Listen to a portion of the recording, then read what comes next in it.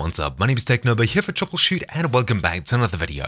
In this quick video, I'll be showing you how you can show your controller as an overlay on stream and recordings, etc. using OBS Studio or Streamlabs OBS. Essentially, you can show whatever buttons you're pressing, analog stick movements, etc. on your screen.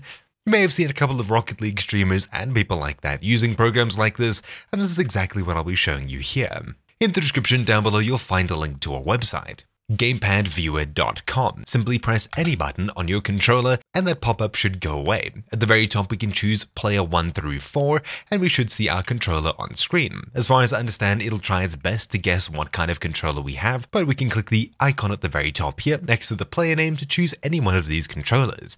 Xbox One, 360, PlayStation 3, 4, GameCube, FightPad Pro, Fight Stick, and NES. These are the currently supported controllers. To the right hand side of that, we can choose a color for the background, but this really isn't important. We're just here to set up and test to see if everything's working properly, which for me it definitely is. When we're happy with our controller layout, in the very top left, click the hamburger icon, and on the left hand side, we'll be clicking Generate URL. You can also click Remap Buttons to remap buttons on your controller if things aren't going to plan. Anyways, we'll head across to Generate URL and we'll see this on our screen. We can choose a player number, choose a skin if you haven't already, or it hasn't got one selected for you. I'll choose Xbox One White. We can enable a strength meter, stick curving, extra settings like scale modifiers. We can enter a number here, 1, 2, etc.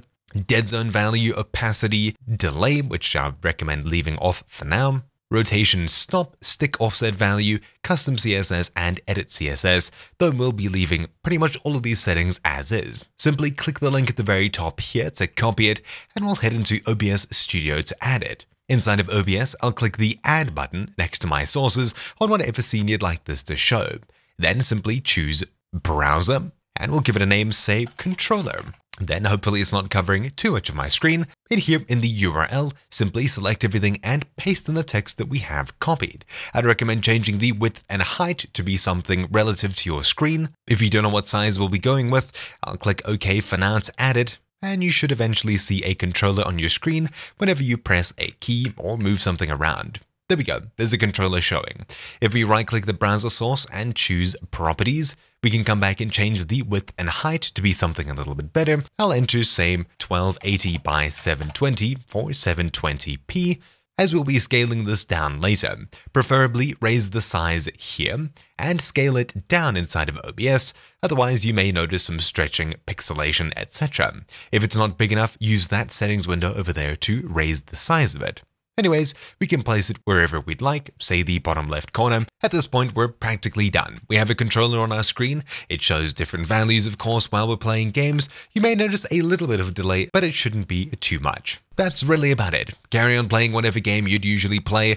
This time you now have a controller on your screen. If you have multiple controllers, simply come back to the website, choose player 2 for example, copy the link, and add another browser source. Place it next to this existing one or whatever you see fit. Upon moving the analog sticks or pressing buttons, it should update and work exactly as you'd expect. Anyways, that's really about it for this quick video. Thank you all for watching. My name's been Technoba here for Troubleshoot, and I'll see you all next time. Ciao.